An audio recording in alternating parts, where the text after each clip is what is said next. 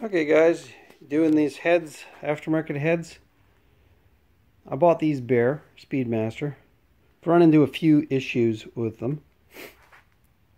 I finished the gasket match. They did a preliminary. Not very good. So I opened it up. Not nice and clean like the Edelbrocks, but it just wasn't in the pocketbook for the expensive ones.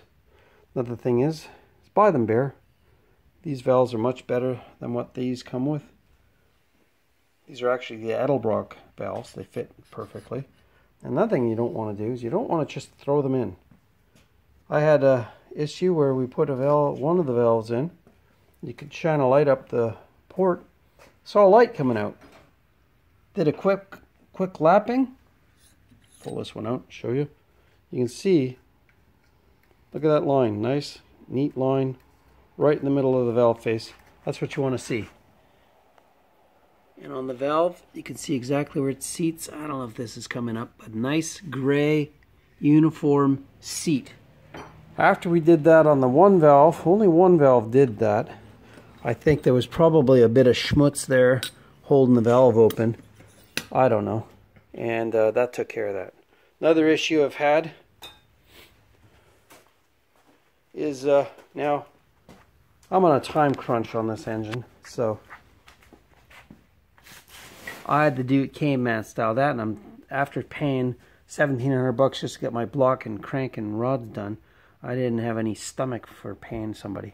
Now, the washers that they were sent with this engine didn't even fit in the pockets around the valves. Here, hand me one of them babies. Here, you got one of those washers that came with this thing? They're over there in that little baggie. Let's just show you. And they were just a flat washer. This is what they give you.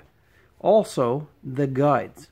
After reading reviews and talking to one Oldsmobile guru at a place that sells parts for Oldsmobile, told me, get those guides out right now. Do not waste your time. You will regret it. And I looked online, and sure enough, a couple reviews of people buying these heads said the same thing. The guides wear out instantly. And in Bill Travato's book, he mentions a head like this, a Pro Comp or a Speedmaster, all the same thing really. Mentioned weird valve guide wear. That is what came with the head. It did not fit the pocket. Wow, that's an awful big hole they give you too. So I go and I measure online.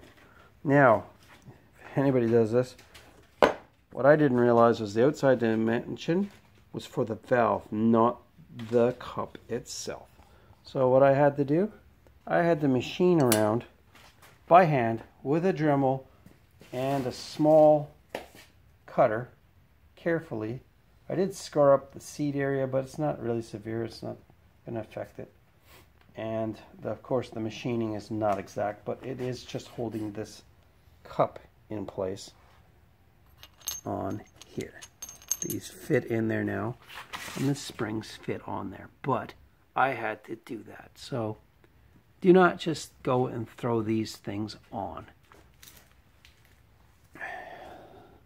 Just my thoughts. They're not bad. The casting's pretty good.